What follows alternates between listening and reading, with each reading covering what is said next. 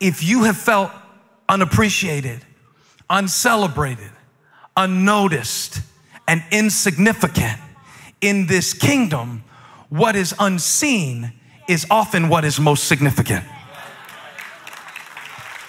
Now, not in the world.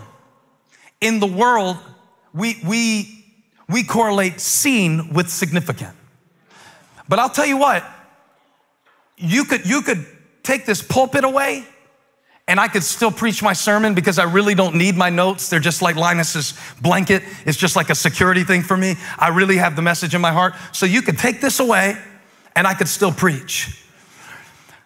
But if the signal that's causing this microphone to make a sound were to drop out, you could no longer hear the message. Why? Because what is invisible is often what is most valuable. And yet, can I keep going? Yes. I'm gonna do it whether you want me to or not. I got you now.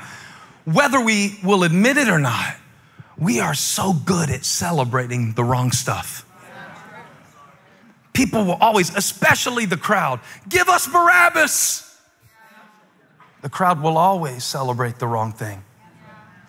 People will always celebrate what they can see. And another thing that people will always do is celebrate a gift rather than celebrating character.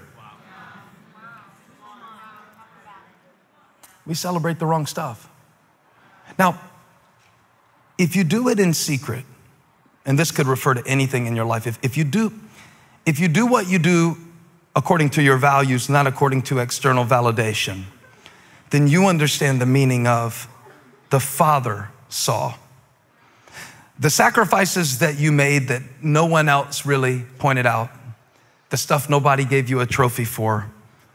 What would it be like this year for us to live with God as our audience? But he said, your Father who sees what is done in secret will reward you. Say this out loud. My reward. Y'all can't mumble this part. Y'all are so loud about the wrong stuff. Get loud about this. Shout it, say, my reward is from the Lord. Touch somebody, say, I don't need a trophy. I don't need a trophy. I don't need a trophy. For everybody who was not appreciated, for everybody who was not celebrated, for everybody who was unwanted, even abandoned, I want you to know your Father saw who left you. He saw who should have been there. And when my father and mother forsake me, then the Lord will take me up. My Father saw when people mistreated me and I could have got even, but I put it in his hands. He saw it, and my reward is with the Lord.